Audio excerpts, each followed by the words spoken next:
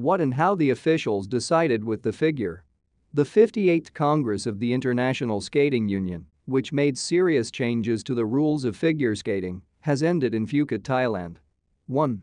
Russia was admitted to the Congress, but the suspension of its athletes was extended before the Congress. Delegates voted against depriving Russia and Belarus of the right to participate in the Congress on the proposal of Ukraine.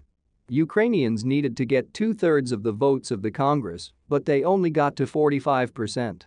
However, this did not make a significant breakthrough in the return of Russian athletes. Moreover, the extension of the suspension of athletes took place without a vote with the tacit consent of Congress. It is clear that the Congress rarely challenges the decisions of the ISU Council, namely, the Council has suspended Russians and Belarusians.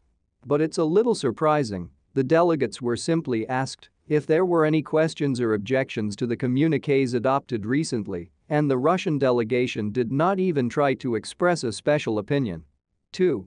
The age limit has been raised starting from the 2023-24 season. It will be possible to perform in adult skating from the age of 16, from the 2024-25 season, from the age of 17.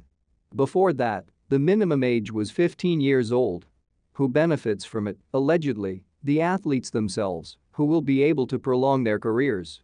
Of course, it is beneficial to the rivals of Russian singles. But at the same time it hits the world pair skating, where many partners have young partners. 3. Reduced the number of components from 5 to 3, removed the binding elements. Traditionally, the assessment in figure skating was divided into technique, the cost of jumps, tracks, rotations plus marks for their performance, and components, skating skills, connecting elements, presentation, interpretation of music, composition. Now there will be 3 components. The presentation and interpretation of music are combined into a presentation, and the connecting elements are simply thrown away. Who benefits from it? Those who have poor command of ligaments. It is logical, and among those there are Russian figure skaters, for example, Alexandra Trusova. But the reform is explained by the fact that it will be easier for judges to follow the competitions and not be sprayed on many characteristics. The quality of judging will increase. We will observe. 4. The system with the division of judges into technical and component panels agreed to test at the same time. The ISU is trying to divide judges into separate judging techniques and components. This, they say, will also improve the quality of judging and make the grades for the components not so identical. However, for now, after a heated discussion, it was decided to test the system before its introduction. The initiative is sound, but entails a lot of costs, mostly financial. More judges, you need to prepare new computer programs, look for places on the ice rinks to accommodate everyone. 5. A Korean was elected president, and a Canadian became the main figure skater instead of a Russian. Korean Jae Kim became the new head of the ISU. He is the son-in-law of the chairman of Samsung Group. According to our experts, this is not the best choice for figure skating. In Korea, speed skating is more popular, and ISU for a Korean is a springboard to the International Olympic Committee. Canadian Benoit Lavoie takes the place of Alexander Lakarnik, who has been leading the figure skating branch for a long time. This is also not the best option. Canadians have historically been one of Russia's main opponents in figure skating. The amendment to raise the maximum permissible age in leadership positions could have helped keep Lakarnik in office, but it did not pass. Who benefits from it? Definitely not Russia and not figure skating. 6. Did not accept the amendment on the exclusion of federations on the basis of force majeure. Among the urgent proposals proposed to Congress by the ISU Council was an amendment on the admissibility of the exclusion of national federations or the application of other sanctions based on extraordinary events. For example, if the country represented by this federation contributed to the war, acts of terrorism, and even a pandemic.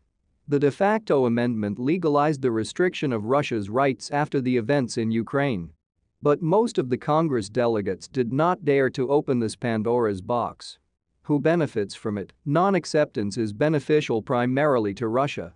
Although, if desired, it would be possible to find many countries participating in extraordinary events, from Turkey and France to the United States and Great Britain. 7. A qualification round has been added to the World Championship starting from the 2024-25 season. There will be a qualification round at the World Championships. 30 men and women will skate the free skate in qualifying. The top 12 will join the 24 who will get into the main round directly. Couples will have 8 best out of 16 to the already selected 16, in the dance 10 out of 20, who will join another 20 finalists. Who benefits from this? Small federations that would like to get representation at the World Championships. In almost all individual sports, the selection criteria are simpler, and in skiing we see representatives of exotic Venezuela or Nepal. In figure skating, because of the high demands, it was almost impossible. 8. Cascades and sequences were equalized. The sequence was previously considered a simpler action than the cascade in the sequence. The skater performs an axel after one of the jumps, and the pause between the two jumps is longer. During this time, the complexity of the element was reduced by 20%. Now the reduction is removed. Who benefits from it? Those who have already performed them, who have a good command of axel, or who need a greater variety of content. For example, Elizabeth Tiktamashiva or Yuzuru Hanyu. 9. Remove the permissible corridor of assessments for judges, one of the most controversial decisions of Congress. Previously, each of the judges who gave grades ideally had to fit into a certain corridor relative to the average grade. Now such restrictions are removed. On the one hand, this will give a freer expression of the will of the judges. They will not be afraid to put like everyone else. On the other hand, if earlier the national preferences of judges could be proved mathematically, now this barrier is removed and the criteria become blurred. 10. Transitions between countries did not complicate. Russia proposed to tighten the rules of transitions between countries by introducing quarantine for participants of national championships, not just international competitions.